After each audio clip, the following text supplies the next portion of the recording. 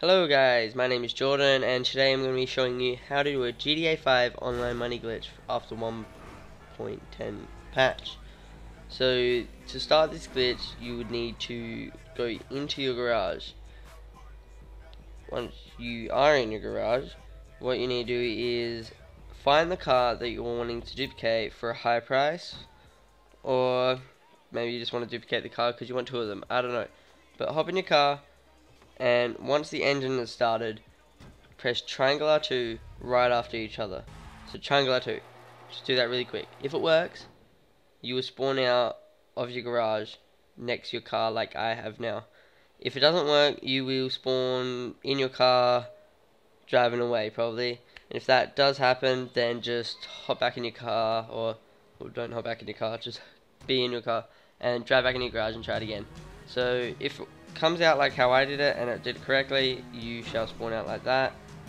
And what you do is you hop in your car and drive down to Los Angeles Customs.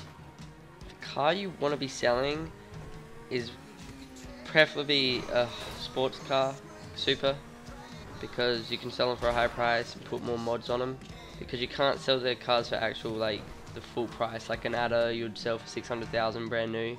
You can't do that. You can do it once, but you can't do it multiple times.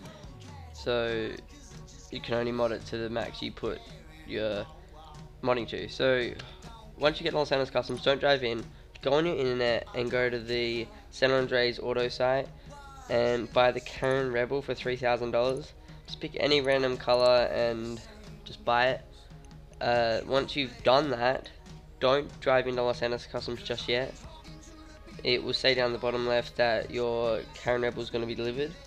Just don't worry about that. Just call your mechanic and call for your Rebel to come to you. After you've called, like as I'm doing now, call the Rebel.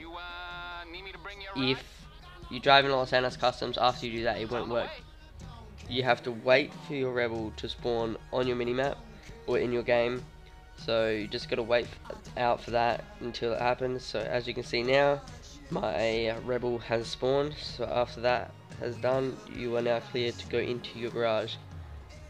If you wanna just keep that car so you can have two of the cars, just drive back out and hop in, like drive straight into your garage. But if you want to sell it, get some more money, just sell it, and yeah, that's basically it. But I'll just show you now that you gotta how the actual glitch worked. So I'm just gonna run over to my Rebel, and then we'll drive there. But the one thing you don't want to do is drive your Rebel into your garage, because there's a % chance that it's not going to do, like the glitch won't work if you actually drive the Karen Rebel into your garage. So just drive it to your garage but not in, so just drive it out the front, because that is the car that you are buying to swap it out for your duplicate car. So just to not take any chances, just don't drive it in, because yeah, if you think you're gonna like accidentally sell your vehicle and then you have to buy it again and mod it again and that stuff, just have two duplicates of the car so you don't accidentally sell one. But if you do accidentally sell one, you've actually got a spare, so that's a good idea. So yeah, don't drive the Rebel into your garage, just drive it near and then run into your garage, and that should be good. Just walk in.